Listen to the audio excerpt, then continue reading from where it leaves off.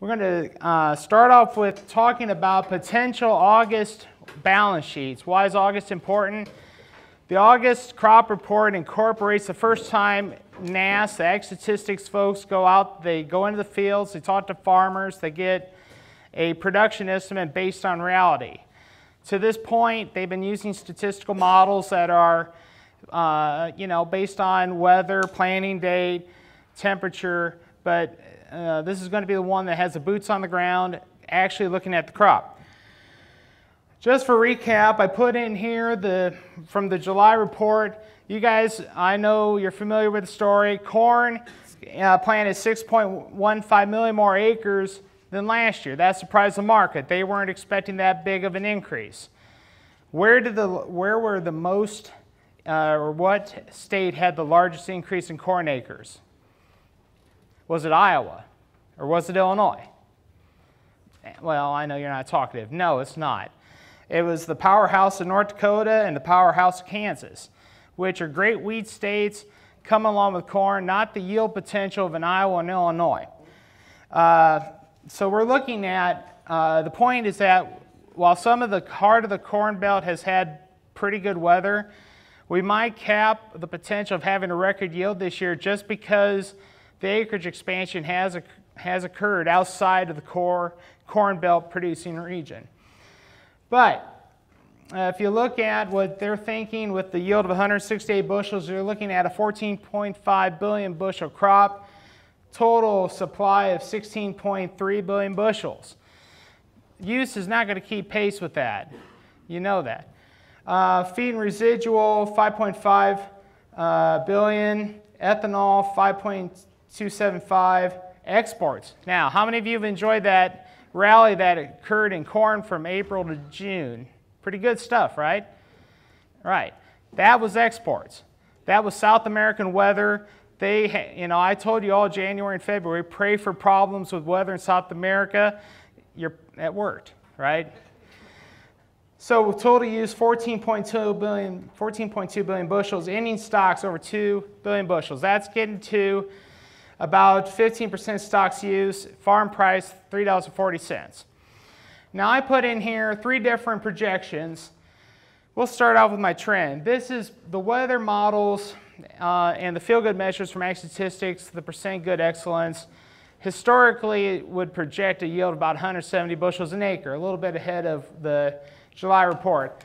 So that would give you a 14.7 billion bushel crop, keeping all the other use options the same, use projections the same. We're going to see a blooming amount of stocks to 2.6 billion. And that would drop an average farm price. I have about 6 statistical models. Average of those about $3.17, ranging $2.65, $3.68. All right, so we got plenty of corn. And if we have a record yield, we're going to have even more stocks. I put up this far right column, minus 15 bushels an acre, not because I don't think it's going to happen. I just want to show how much slack we have in the stocks number and what sort of production issue we would need to get a bump in corn price.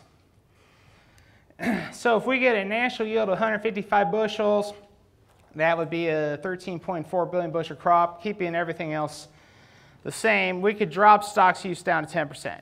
How likely is a massive weather event at this stage of the game for corn? Not very likely.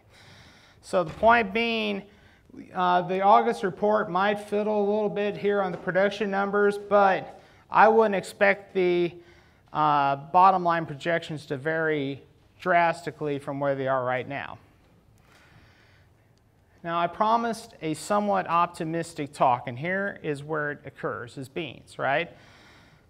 You could thank soybeans for carrying along corn too, right? The problem in Argentina with flooding, that added some late season exports to 1.92 billion bushels. Currently, they're projecting a average yield of 46.7, right? So we have about 1 million more planted acres for beans than last year. Where was the state that grew acres the most? Was it Iowa? No, Missouri. Why? Because last year they were pretty much alike. So just like corn, We have a million more acres, but they're not necessarily in the most productive soybean producing states.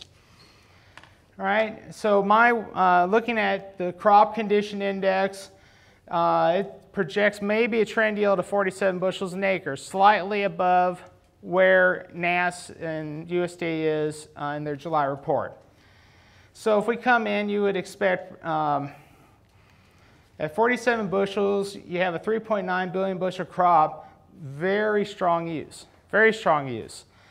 That could drop stocks to about 250 million bushels, and we'd have $9.75 U.S. farm price.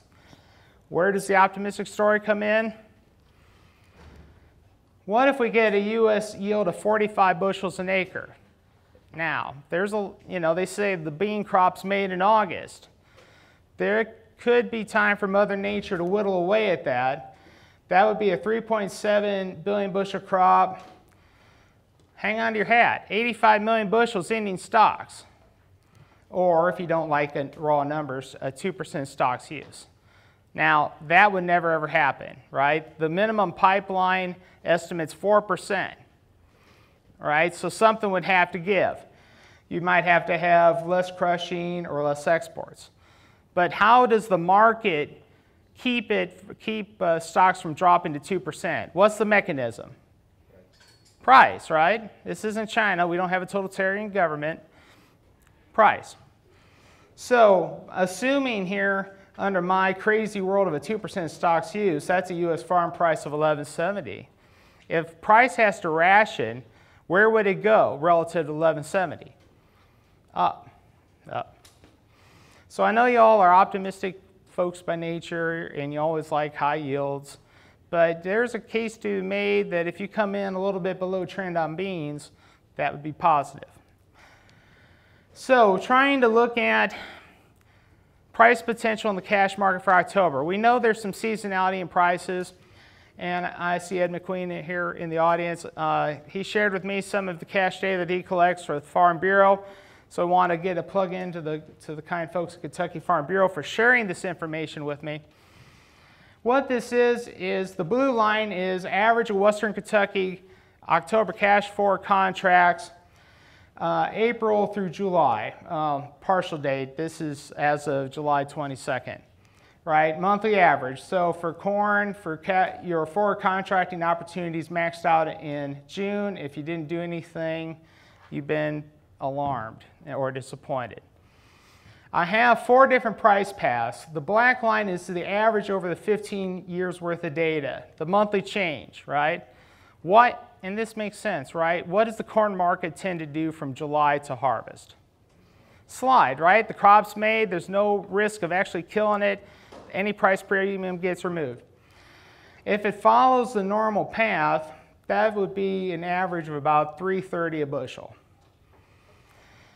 Then we took plus a standard deviation of those 15 years and minus a standard deviation, just to give you a spread that would capture maybe 2/3 of the price paths. If things get really bearish, really bearish, that would imply a $2.35 cash price. If some miracle happens, low probability event, $4.44. What might be more interesting than the spread is a comparable year. I looked for a year where we had the growth in ending stocks similar to what's projected for the 2016 marketing year. There were 2 years, 2008 and 2013. What was special about 2008? What happened to if you had any money in the stock market, what happened in 2008? It collapsed, and it took the futures market with it. So I tossed that one out. So this comparable year is really 2013. And that would imply an October cash price of about $3 a bushel. All right, so I'm back in my pessimistic mode. Now, same story for beans, right?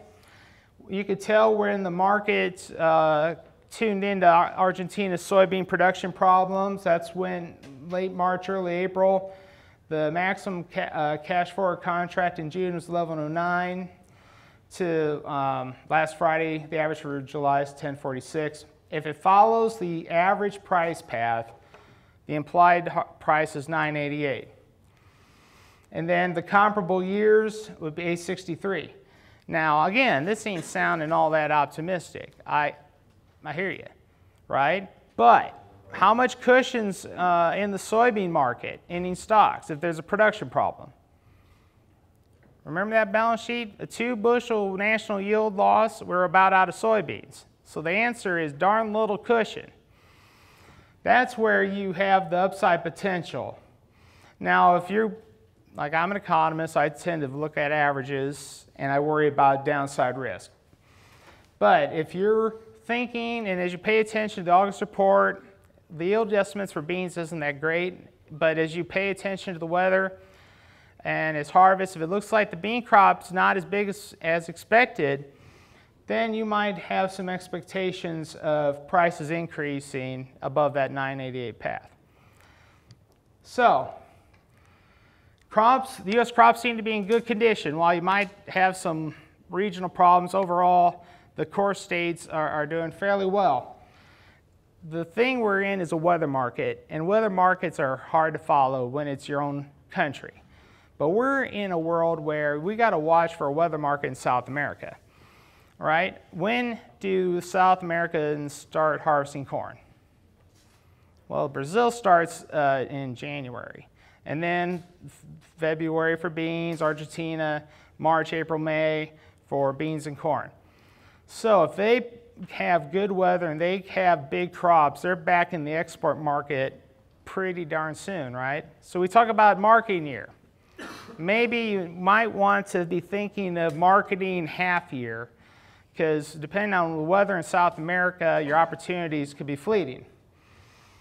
And so that affects your potential returns to storage, right? If your marketing plan is to put it in a bin and sit on it, that's fine. Know your costs and pay attention to potential prices, because you may not benefit from that rally we had in beans and corn late spring this last year as you would for the 2016 crop into 2017.